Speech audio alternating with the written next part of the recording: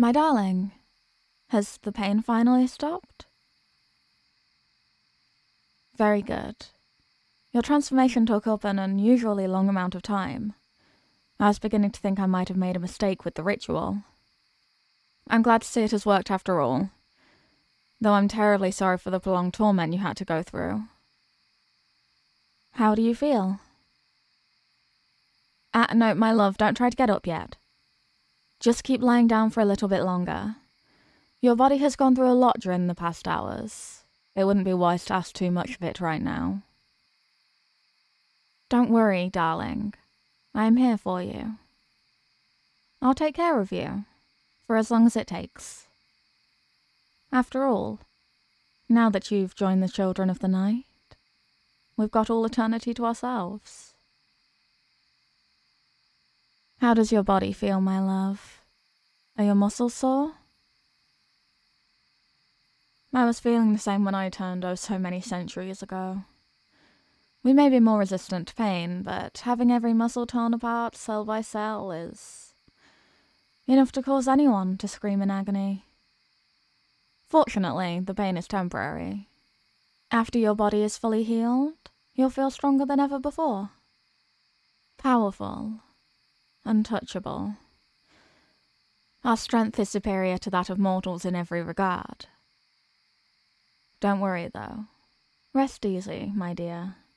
I'll be there every step of the way to make sure your newfound strength won't go to your head. It is a common pitfall of the newly turned to go on a rampage and end up doing things they'll regret for all eternity. Unfortunately, I am no exception. All aspects of a machine made to kill, united in one's very own body. Senses heightened like never before, the physical strength eventually joined by the psychic abilities. It all combines into an overwhelming feeling of might, only amplified by a never-ending thirst. I'll take great care that you won't develop the same blinding red veil which I once fell victim to. You have nothing to worry about, my darling. I promise. The only blood which will ever touch those perfect lips will be obtained in a way that won't weigh so heavily upon your soul. Your tale won't be one of rage and murder. Your conscience won't be broken by the sins of your youth. For as long as I live, I will make sure of it.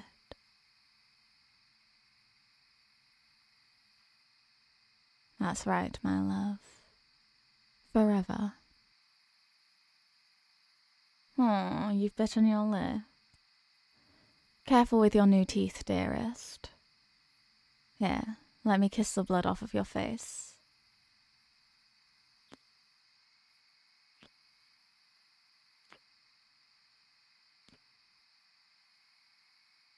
Show me those gorgeous fangs, darling. They're perfect. Sharp enough to cut my skin if I were to run my finger across them.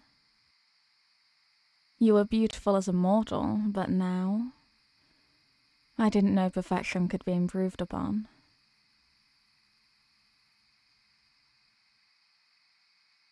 I want to thank you, my love. You've gifted me the greatest sacrifice. You've given up your mortality simply to be with me. And for that I will be forever grateful. I told you time and time again how arduous the life of a vampire will be. How much time it will take for you to adjust. All the hardships that will be coming your way. And yet you decided that it will all be worth it. I'll make sure you won't ever come to regret this decision. I don't know what I would have done if I ever had to carry you to your grave.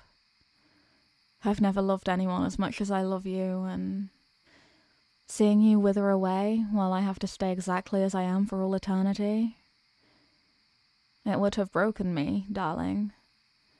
It would have taken away the sanity that I've worked so hard to retain throughout all these centuries.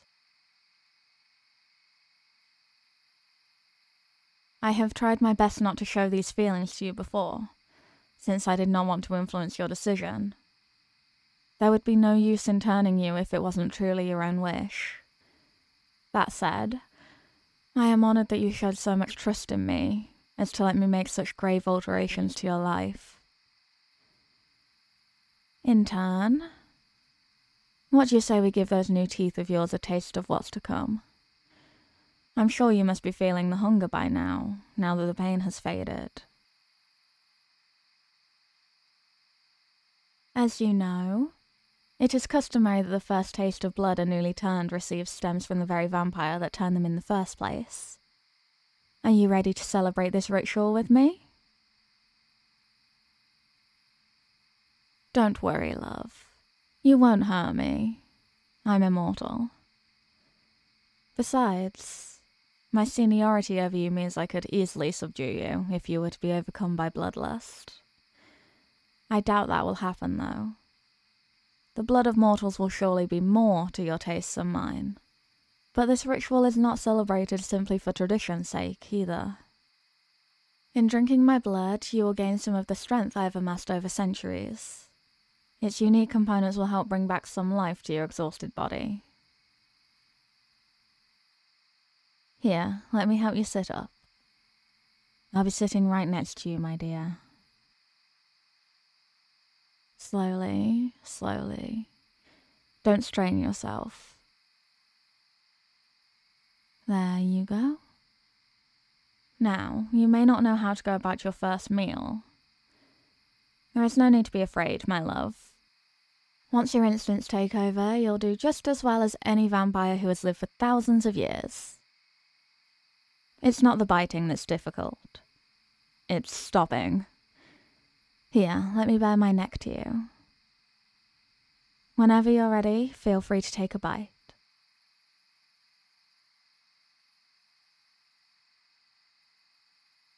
My love, why are you hesitating? Are you still afraid? Don't be. It will all be well. If you wish, I can help you let those instincts take over. Would that be to your liking? Very well, my dearest. Open your mouth. I'll simply pierce the skin of my thumb on your fang. There, love. Now touch the blood with your tongue.